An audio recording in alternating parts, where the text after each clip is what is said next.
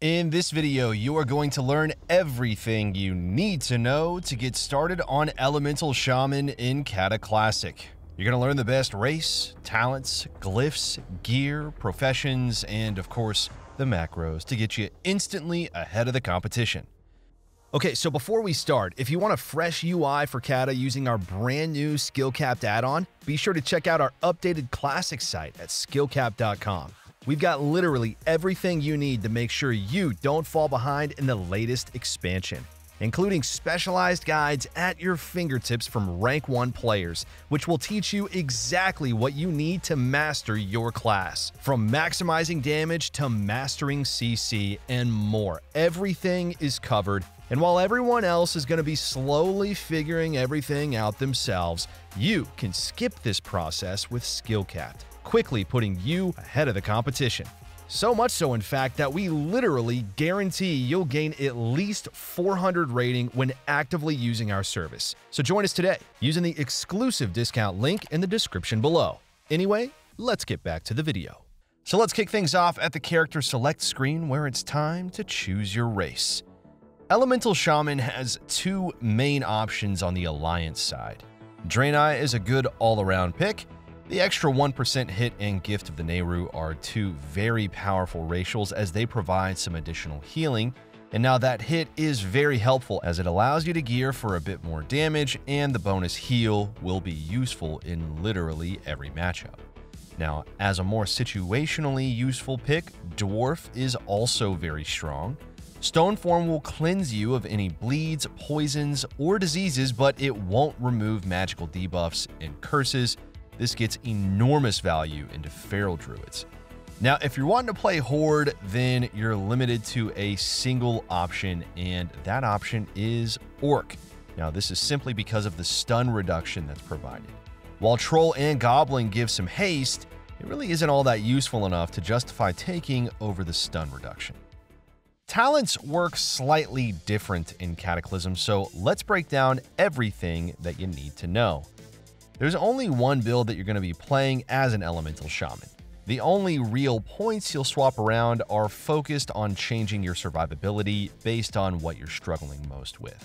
Now, what you might notice is that we aren't putting that many points into the enhancement tree and are missing out on Instant Ghost Wolf. Now, the reality is that it's very hard to actually kite players in Cataclysm as an Ele Shaman, making Instant Ghost Wolf a lot less valuable. Now, instead, we've moved these points into the Resto tree for added defensive bulk, including 10% less damage while casting, 15% increased healing taken, and Nature's Guardian as an emergency defensive pillow when we drop low. Now, if you wanted, you could drop these last few talents in the Resto tree to pick up 3 points in improved shields and 2 points into Ancestral Swiftness, but you might see limited benefits from this inside of Arena for the reasons we previously mentioned. Finally, you could drop up to 3 talent points in Elemental Precision in order to pick up Feedback, but this would mean needing to itemize for more hit, and since Cataclysm games are relatively short, you might not get much value out of Elemental Mastery CDR. Okay, so before we continue, we have an exclusive skill cap tip to help you get started in Kata PvP, coming directly from our new Classic course. In this video, we're going to be going over our most important mechanic of Elemental Shaman's Burst, Fulmination, and Lightning Shield. When it comes to dealing huge damage, other than the very obvious Elemental Mastery ability, we're also going to be looking to use 9 stacks of Fulmination to create huge burst windows that your opponents may not expect by delivering a massive Earth Shock. To generate Fulmination stacks, we're going to be looking to use Lightning Bolts, which have a chance at giving us a stack due to the Rolling Thunder talent, as well as our Lightning Shield giving us a stack when we're hit, so we're not always in full control of how many charges we can get at one time. Now, for this reason, we're not going to want to be wasting these stacks, so we're only going to be consuming them when we know we can generate pressure with it, such as if there's crowd control on the enemy healer, or if we have the ability to cast Lava Burst before the Earth Shock, so we can get even more damage landing at the same time, as well as benefiting from the Elemental Oath talent, increasing the Earth Shock's damage by a further 10%. Now, it's always important to remember that sitting on stacks is fine, and waiting for the right opportunity is actually more worthwhile than just having big damage on details. If you want to learn more tips like these, then check out our brand new class courses at skillcap.com by using the links below. Along with talents though, the glyph system has changed slightly in Cataclysm as well. Now you're going to have 3 additional prime glyph slots on top of major and minor. Your glyphs are fairly set in stone, but there are some minor adjustments that you can make. Your first prime glyph will be Glyph of Flame Shock. This increases the duration of Flame Shock and tends to be your highest damaging ability. Your second prime glyph is Lava Burst. This is a simple damage increase to one of our main damaging abilities. And finally, we have Glyph of Unleashed Lightning. This is a huge quality of life glyph as it allows us to cast Lightning Bolt while moving. Your build will have 3 major glyphs: Hex, Stoneclaw Totem, and Thunder. Glyph of Hex is great as it reduces the cooldown of Hex by 10 whole seconds. Glyph of Stoneclaw is crucial for your survival as it gives you a damage absorb when you drop this totem. And Glyph of Thunder reduces the cooldown of your knockback by 10 seconds, which can be crucial for your survivability. Now, Glyph of Hex isn't mandatory, and you do have some potential alternatives here. Healing Stream will make it so your totem provides a resistance buff. This is a nice quality of life as it can be useful when you're playing a comp that doesn't have a resistance aura or buff. Glyph of Elemental Mastery is another defensive option as it provides a 20% damage reduction during this cooldown. Finally, our minor glyphs are really not too important and they won't have any impact on the game at all. Now, these are really up to you, but we slotted in Renewed Life, Water Blessing, and Astral Recall, as none of your minor glyphs will affect the game. Now, before we show you your best in-slot, be sure to check out our article site after the video for your Pre-BiS gear using the link in the description below. All right, next up, let's go over your best in-slot gear for Season 9. First up, let's go over stat priority. You're going to want as much intellect as possible, which you're going to naturally acquire through your gear. You'll then want to reach your 4% hit cap. Remember, you get hit from Spirit, and if you're a Draenei, you'll only need an extra 3% hit, so gear accordingly. You'll then need 195 spell penetration. This is going to ensure that your offensive spells are not resisted. After that, you'll want 3,000 resilience, although more resilience is always better, as you'll likely be the kill target. Finally, you want to get as much haste as possible. There's not a specific amount that you're going for, other than you want as much haste as you can get. To fill in any gaps, you can get some additional mastery and then critical strike. In Season 9, all of your best in-slot gear is going to come from PvP. Elemental Shaman is a common kill target, and you're gonna be thankful to have the extra resilience. Your main pieces will be the Vicious Gladiator's Thunder Fist set, which includes the Vicious Gladiator's mail armor, leggings, spalders, and helm. You'll use the standard Vicious Gladiator's ringmail gauntlets over the standard mail gauntlets, as the ringmail gauntlets have better stats. For your off pieces, you'll want Vicious Gladiator's Drape of Diffusion. For your bracers will be Vicious Gladiator's Armbands of Prowess. You'll then use Vicious Gladiator's Waistguard of Cruelty in the waist slot. Finally, to round out your off pieces, you're going to have Vicious Gladiator's Sabatons of Alacrity in the boot slot. For your weapons, you're going to be using Vicious Gladiator's Spellblade in the main hand and Vicious Gladiator's Redoubt in your offhand. The relic slot will be occupied by the Vicious Gladiator's Relic of Salvation. For your jewelry, you're going to pick up the Vicious Gladiator's Pendant of Alacrity. For your rings, you'll want to grab the Vicious Gladiator's Band of Cruelty and Meditation, which will bring you closer to your hit cap. Finally, for your trinkets, use the Vicious Gladiator's Medallion of Tenacity.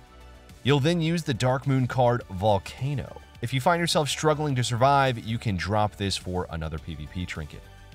When it comes to reforging, you won't need to do much except optimize our secondary stats, as with this gear, we're already at our hit cap, but if you're a Draenei, you might need to reforge some spirit off of your gear.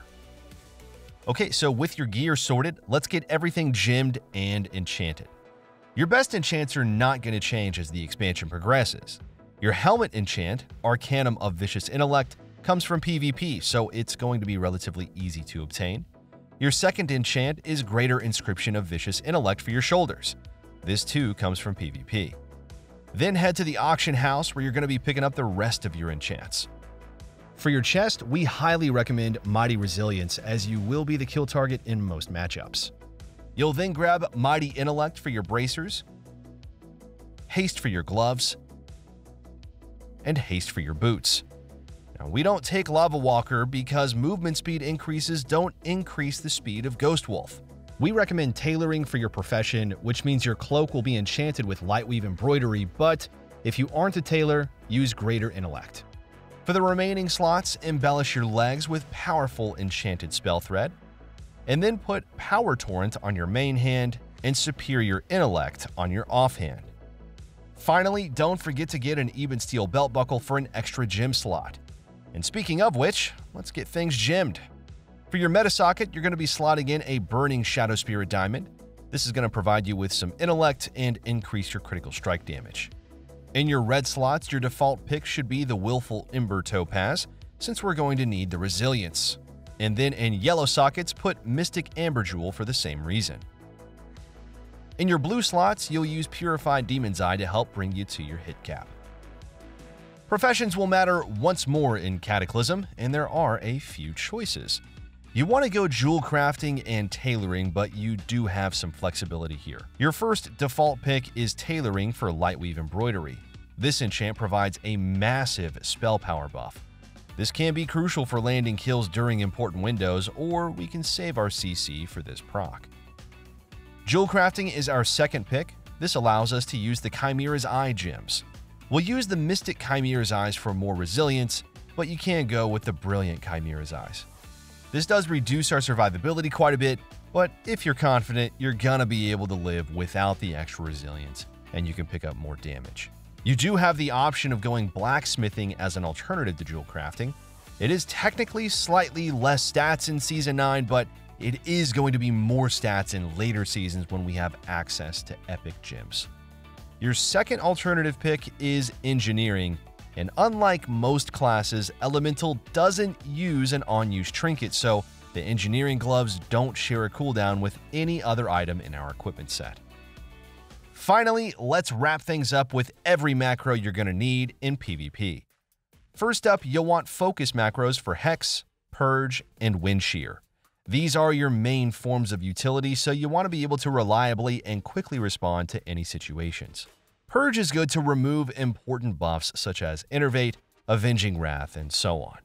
If you're looking to elevate your macros though, you can take these and turn them into Arena 1-2-3 macros for Hex and Wind Shear.